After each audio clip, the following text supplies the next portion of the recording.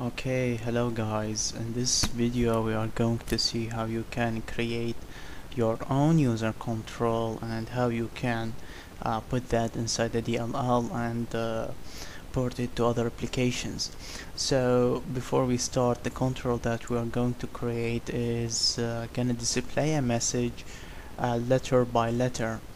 Okay, it will be like a label, but with a few other features. Okay, so here we go. So first thing, we have this project. um, if you check the solution here, you'll find your project available. Right click your project, select add, and from the list of options select user control. Okay,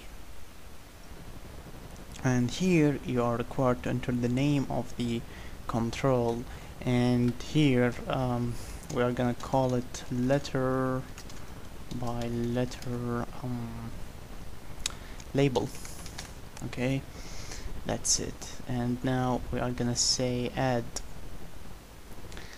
That's it. So what you see right here is actually the control, and this control doesn't contain anything. Okay, this is just its background. Okay, now what are we gonna do is placing a label control on it. Okay, so here this is the label control. Now we are gonna change this behavior a little bit, so I'm gonna double click this one. Now in the load event, label label 1 dot left equals 0, label 1 dot top equals 0, and label 1 dot width equal me dot width, and label 1 dot height equal me dot height. Now the me here represent the control itself. To think about it, you can think of the controls that it's more like a Windows form, okay, that can be embedded inside another form. In other words, the same way that you put a label here, okay, you can put a label here and modify its behavior, you can do the same thing with the control, and this is what are we doing right here. So we just changed its location and size, and I'm gonna go to the resize. Okay, what happens when we resize this control? We are gonna repeat the same code. Okay, there we go. Now this is the basic behavior. Now what do you want to display here? We need to specify a number of things. We want to know what message to display. So this message is going to be the property in this case. So now let's say private user message as string. Okay, and I'm setting this as a private because I don't want anyone to have direct access into this property. Now the way I want others to access this one is through a property. So this is how you define it: public property text as string. Okay, the moment you create a property called text or any other name, you will have two methods. Sorry, the first one is get, which allows you to get the text available, and the other one set, in order to change the available text. So here we have user message, the get, you just return return, return, and this one user message equal value.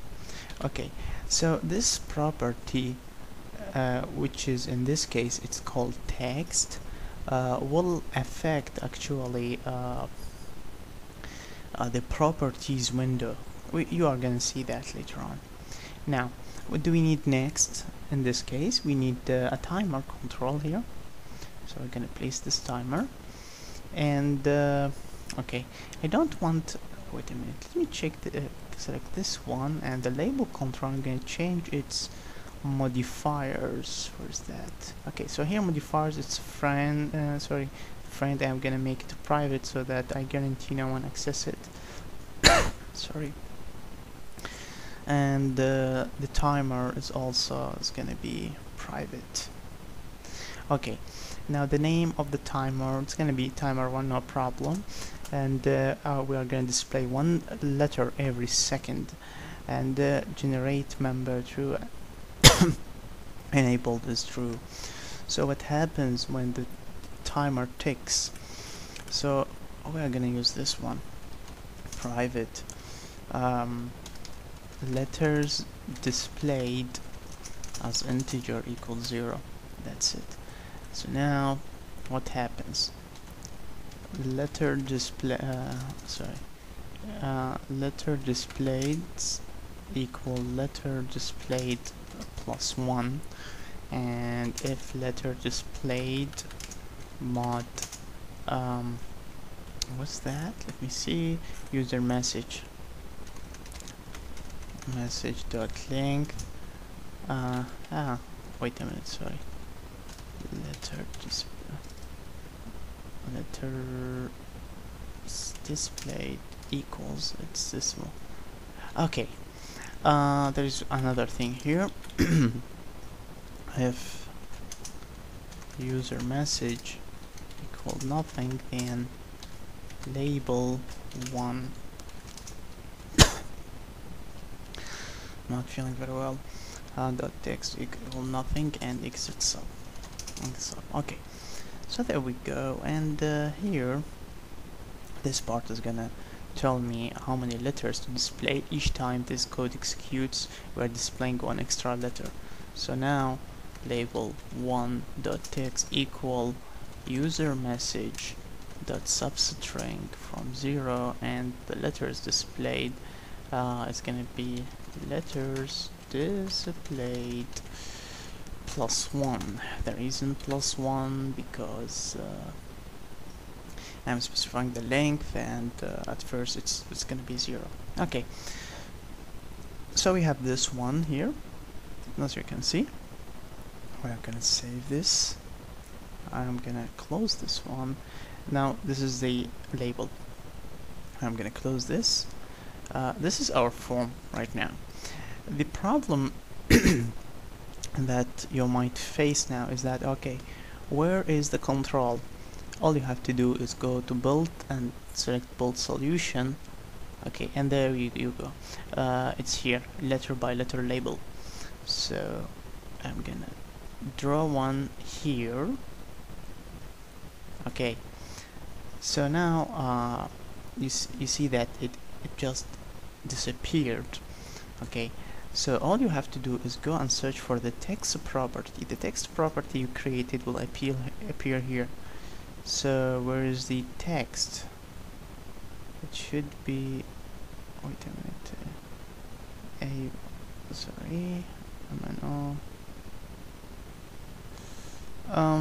I think I'm doing something wrong here because I can't see the text property.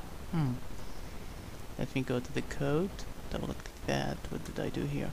Public property text as string, return user message, and this is it. Okay, so it's a public property. Okay.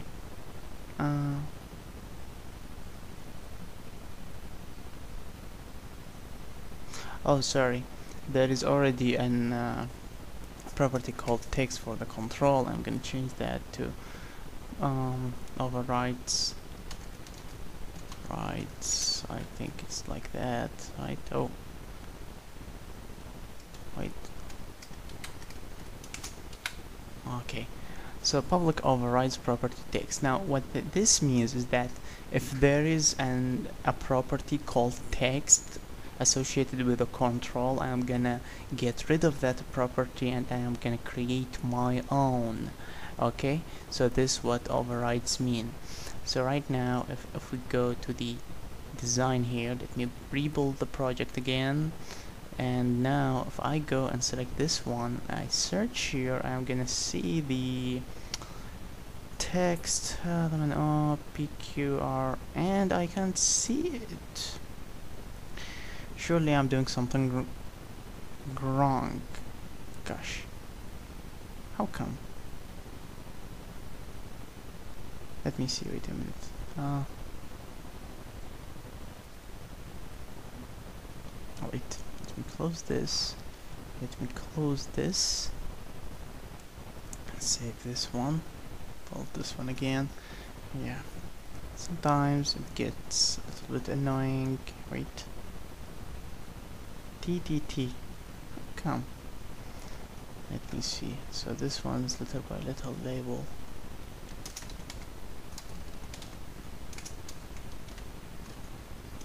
Okay. We have the property here. I wonder why it doesn't appear on the the properties window, but it's alright. This is a test. Okay. So right now we have it here. Okay, as you can see. So now I'm gonna run this code and we're gonna see what's gonna happen. So wait a few seconds. Okay, now look at this. You can see the letters appear, the label displaying the text letter by letter. So and when it finishes it's going back to the beginning. Okay, so this is the control. This is how you can set its properties. Okay, now let me check this again. This is really strange. Okay, let me see here. Public property now. Double click this one. Double click this. So public property text. Override.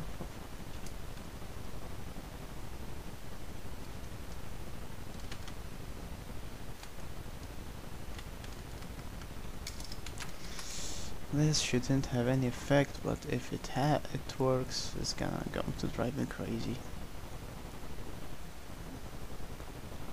Build that again.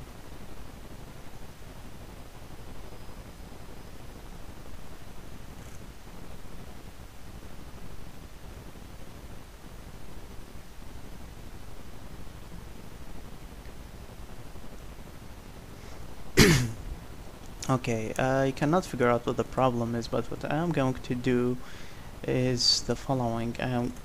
I won't use the same property text. I'm going to change the name to special text. Okay, so now it is called special text. I am going to build this, and now if I go to the form designer, I click here and search in the properties window, I'm going to find this is the special text property.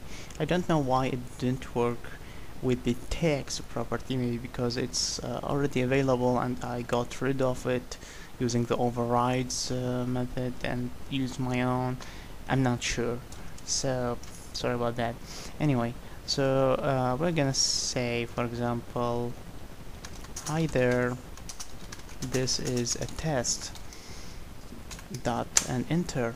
Now as soon as you press enter, you can go and see that the control is working during design time. Okay, so everything looks nice right now, everything's working fine. So if you would like to, you can run the code and have a look at your form. Okay, so there you go, it's working now. Okay, so what are we going to do now is that we are going to bundle this control inside a DLL, and we are going to use it in another project. So what should you do? Okay, first of all, I'm gonna go and change the project type into a a class library. Okay, this is the first thing. I'm gonna save this. Next, I'm going to get rid of this form because I don't need it. I only need this control. If you have modules that the control is using, you might want to leave them there. Okay, I'm going to delete this form. I'm going to say yes, remove that, and now I'm going to build the solution. Okay, so now I've just finished building the solution, and now copy the full path, and go to computer.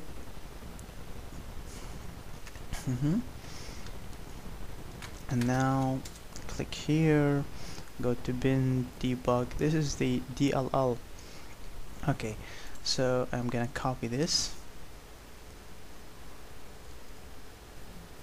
Okay, copy this here, go to the desktop, paste it here.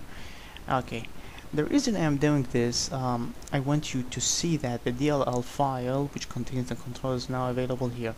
Now we are going to start a new project, file a new project, and we are going to forget all about that letter by letter label. Now how do you add this control to your Visual Studio? All you have to do is go to tools and choose toolbox items. Okay, and now from this option, wait a few seconds. Okay, the Visual Studio will have to wait for a while until it's able to find all the available DLLs.